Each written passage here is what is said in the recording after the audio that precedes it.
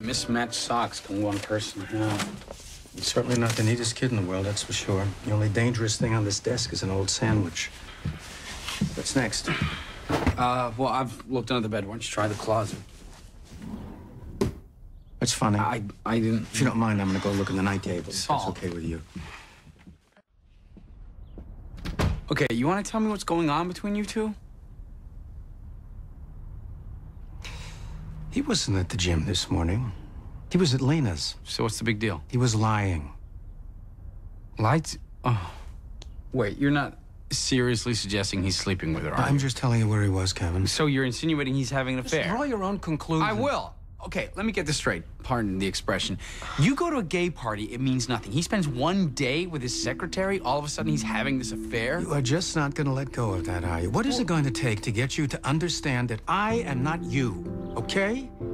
I know you feel you have a need to have this company, but I have no need for any company. It's you who's stunningly all alone.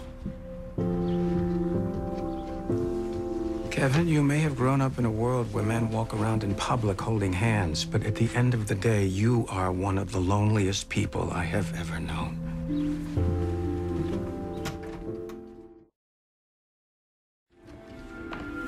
Saul, where are you going? Justin's right. I'm not his father.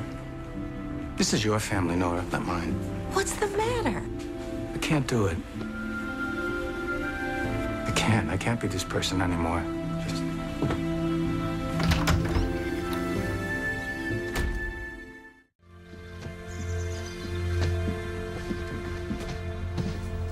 Hey. Saul. How's Justin?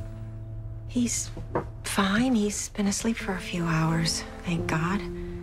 I've been more worried about you. Oh, no, I'm fine. No, you're not fine.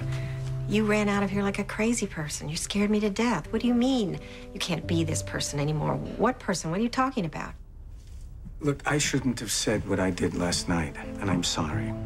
I came here to apologize. Well, that's lovely, but I still don't know what's going on. You don't have to know everything, Nora. We all have secrets. Oh, Saul, if you have some health issue that you're hiding from me... There's nothing wrong with me physically, I promise. I'm fine. It's just hard. You know, your kids are the closest thing I have to a family.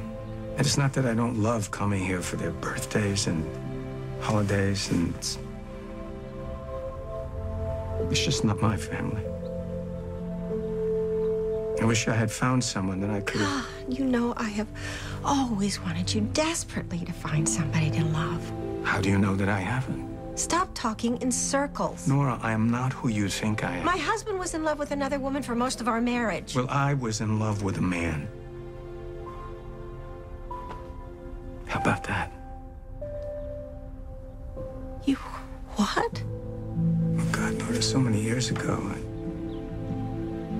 Why didn't you tell me? Because it was a different time. Different time? I was there. I'm your sister. See, I shouldn't have told you. Yes, you should have told me. You should have told me a long time ago. So I'm so confused. I mean, the women you were with and... Oh, no. Kev, could you just please give us a second? Why? What's wrong? Nothing. See, I have to go. Saul, please don't go. Please, I please can't. don't go. So? Saul.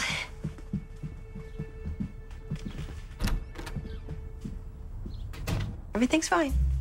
Is he all right? Who? Saul? Oh, yeah, he's fine.